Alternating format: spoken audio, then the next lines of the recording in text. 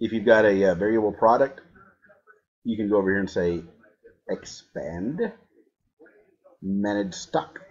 And you see these two fields down here that show up? Regular price, sale price. It's right below that. It says stock quantity. Raise and lower it. You can allow back orders or not allow them at all.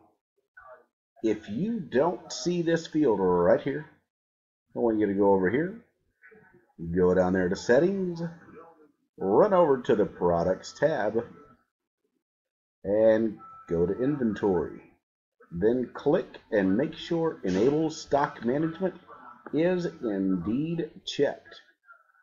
And that is how you manage stock in variable products.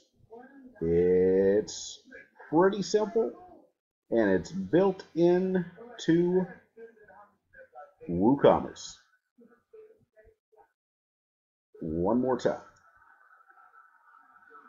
Manage stock, allow, stock quantity, do not allow, set the prices, all that good stuff.